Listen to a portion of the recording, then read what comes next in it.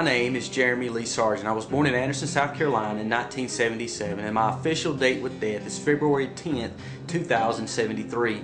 Now you might ask, Jeremy, how do you know that you're going to die that day on that specific time? Well, it's very simple. I went online to a website called deathclock.com, and on that website I had to answer several different questions. For example, family history. Has anyone in my family ever had cancer or ever had a terminal illness?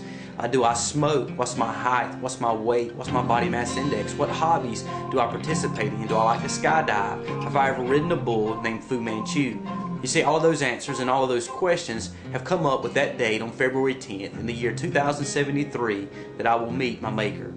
Now, that comes to about 1 billion seconds. Now, 1 billion seconds seems like a lot of time to live, but those seconds are flying by. You know, the truth is we all have a limited amount of time to live.